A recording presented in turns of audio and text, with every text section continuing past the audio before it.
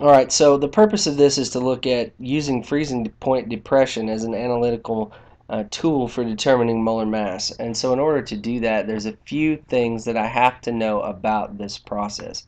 The first thing I have to know about this process, or understand about this process, is that anytime I add solute to any pure solvent, the freezing temperature will be lowered. This is because it requires more energy to force order onto that system and create a crystal. Um, there's a much deeper entropy explanation for this that we'll talk about when we cover thermodynamics, but essentially for now, just trust me that the increased disorder requires more energy to be removed from the system. The next thing I need to be sure I understand is what this actually depends on. There's a series of variables that go into this depression. And so that freezing point depression depends first on the identity of the solvent. Every solvent has its own constant that relates how it is disrupted by particles. Then I need to know the molality of whatever solute I place in the solvent. So this is going to depend, again, since it has to do with disorder, on the amount of disorder I introduce, and that's related through the molality. And then beyond that, for each molecule or formula unit of solute that I introduce, I have to worry about whether that breaks down or not, because the more particles that the solute produces, the more disorder that's enforced and the more energy has to be removed to form a crystal, and that's related through the Von factor. That tells me how many particles, or the apparent number of particles, that are produced when the solvent and solute mix together. And so this is what it looks like mathematically. The freezing point depression is equal to the Molar freezing point constant for the solvent. So this is where the identity of the solvent comes in. Everyone has their own value, times the molality of the solute, again telling me how many batch particles I put in, and then the Von factor telling me if these particles break down or not. Now, this is always, freezing point depression is always a negative number, but since the name of it is depression, we can omit that negative sign if we understand the meaning of the word depression. Um, so you'll always be moving to a lower temperature. We're interested in the absolute value of that. Otherwise, we have to put a negative sign on one side or the other. So as long as we understand that, we can skip that part. Something else that's good for us to know and helpful in the long run is that for molecular solutes being dissolved in molecular solvents, the Von factor is 1. When I put a molecule in another molecule, typically they don't break down, and so we can use a 1 for the Von factor. So for our purposes, we'll restrict the use of this as a problem-solving technique, largely to molecular compounds being dissolved in molecular solvents. We might, in a laboratory setting, be working towards solving the Von factor for a salt, but rarely are you ever presented with the Von factor for a salt and asked to find anything else, because they are extremely variable and change depending on the concentration of the solution sometimes. And so, I mean, it's a much more complicated process when you deal with ionic compounds, so we typically don't do that. Alright, so from the laboratory side, there's some information I have to collect, record, calculate, some things I have to know in order to use this as a tool. And so these are what I need to know. The first is when I make my solution, I've got to know how much solvent's going into it. Molality is related to the moles of solute and kilograms of solvent. So the use of the solvent is simple. I just measure on a balance what mass of solvent I'm using and convert it from the grams on the balance to kilograms and store that information for later. Number 2, if I can't find the freezing point of the pure solvent somewhere, I have to do it myself so that I know. In that case, I'm just going to take a measured sample of the pure solid solvent and melt it and watch it refreeze and record the temperature at which it freezes. And then finally, I have to measure the freezing point of the mixture. So I'll take my known mass of solvent again that I've measured and converted into kilograms, and I'll place into it a known mass of solute, and I will melt them together, stir them up real well, watch them recrystallize, and record the temperature at which that crystal forms.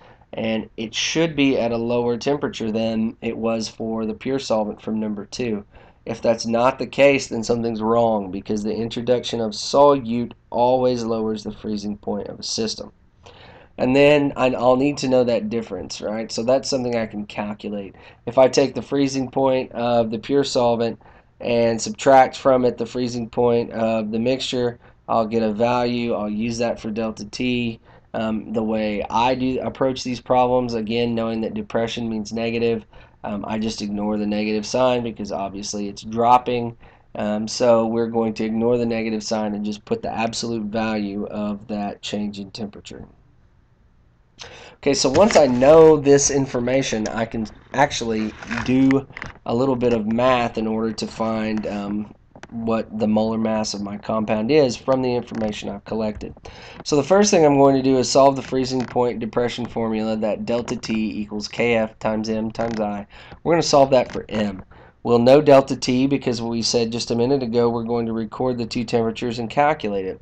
We'll know Kf because we'll either calculate it in the lab by doing an experiment, or we'll find it in a table. And we'll know I because we're generally working with molecular compounds, so I is typically 1. Once we know the molality of the solute, we'll also know, or we should have recorded, the kilograms of solvent.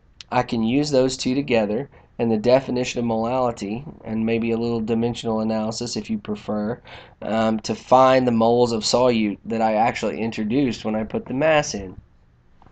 And once I know the moles of solute and I know the mass of solute that I recorded in the beginning, I can take those two and use the definition of molar mass to determine how many grams are in 1 mole. I will know the mass of a certain number of moles.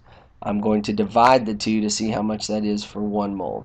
And this is a very helpful piece of information in determining molecular formula if I've already found the empirical formula, doing something like combustion analysis.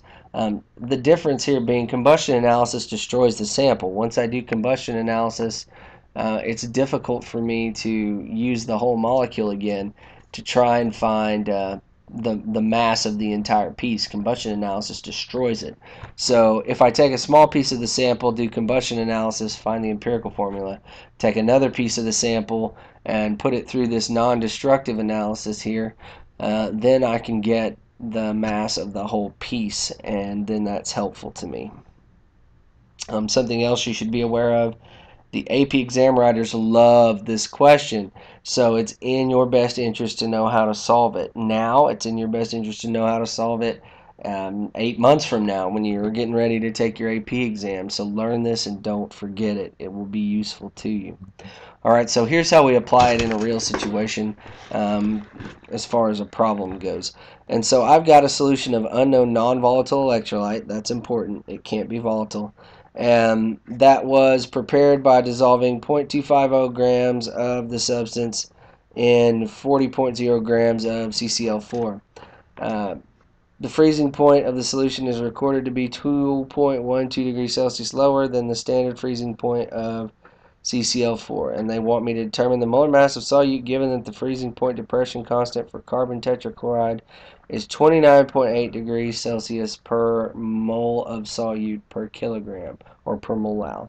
Now, the idea that this is an electrolyte is not really a problem. We're dissolving it in CCl4, so even if it is a salt, what little will dissolve in CCl4 will not dissociate, because CCl4 is not polar and is not capable of dissociating anything.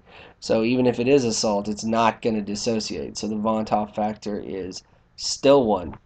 And so the first step, we've solved our freezing point depression formula for molality. Molality is equal to the change in freezing temperature, which they told me was 2.12 degrees Celsius lower. I didn't even have to subtract this time. They just told me. I'm going to divide that by Kf, and so dividing that by Kf, which is 29.8 degrees Celsius per molal, and also divide by I, which is 1. And that leads me to know that I have 0.0711 moles per kilogram of whatever this solute happens to be. In step 2, we're going to use a little dimensional analysis. I know that I have 0.0711 moles of solute per kilogram of CCl4. I also happen to know that I used 40 grams of CCl4, which means I have 0.04 kilograms of CCl4. Calculating that shows me that I have 0.00285 moles of whatever this solute is. So now I have two critical pieces of information. I know that I have 0.00285 moles of solute, and I know that that came from 0.25 grams of solute. And so I'll apply the definition of molar mass, take the grams, divide it by the moles, and that shows me I have 87.9 grams per mole for the molar mass of my solute. And so now, if I have an empirical formula, I can find the mass of the empirical formula, use the mass of this molecular formula to find what value I need to multiply my subscripts by to see my formula for my whole molecule. And that's a whole nother lecture in itself that you can jump back and look at if you don't remember how empirical formulas and molecular formulas work together or built off each other. But this is a key component to that process, knowing the mass of the whole molecule. And this is a non-destructive alternative way to find it that can be very helpful to you.